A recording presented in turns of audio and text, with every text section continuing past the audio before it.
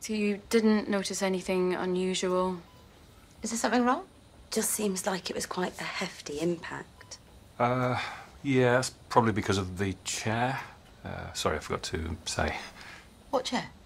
Just there was a chair on the floor, so it's probably the height that she fell from, which explains the nature of the injury to her skull.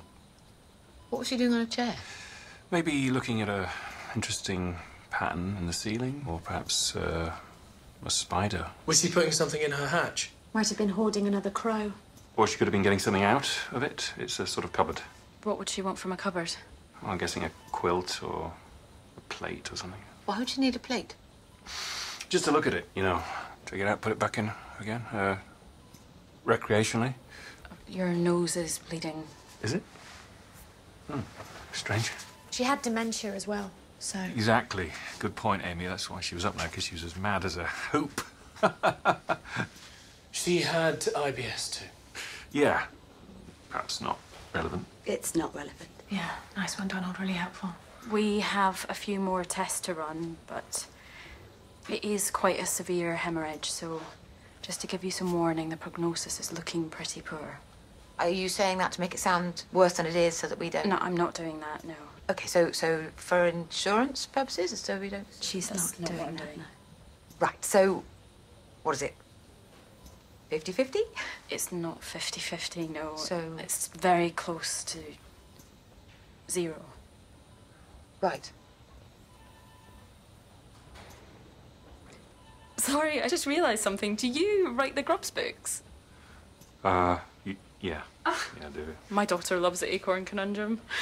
Well, yeah, it's a fun one. You're taller than I thought you would be.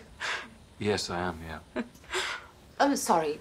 Is that all, Doctor? Because my mother-in-law is dying, if you remember. Sorry. Yes, I'm sorry. Might be an idea for some of you to go home and get some rest.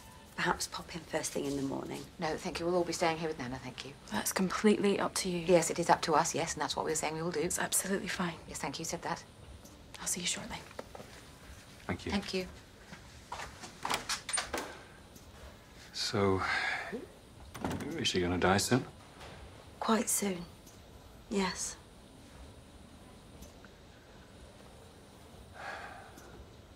Have I got time to get a coffee?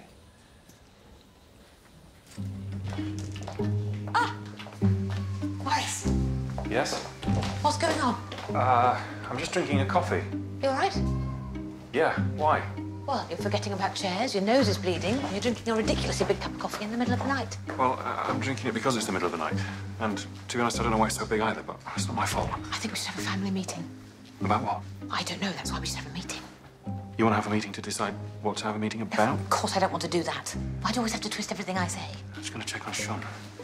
Yes, you go and do that for a change. Go and talk to the one person who can't actually speak English. And enjoy your reservoir of coffee.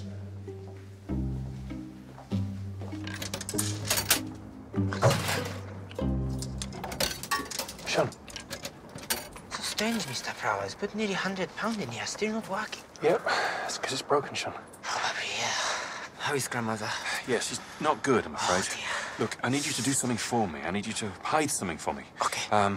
It's a kind of a lasso. Do you know what that is? Yes, mango juice. No, that's not. No, you're thinking of a lassie. That's a sort of yogurty. Very delicious one. Yeah, it's not that. It's a mousse. Ah, chocolate mousse. No. Delicious. No, it's not delicious. Ah, not mango juice either. No, back to square one. Ah, yes, square one.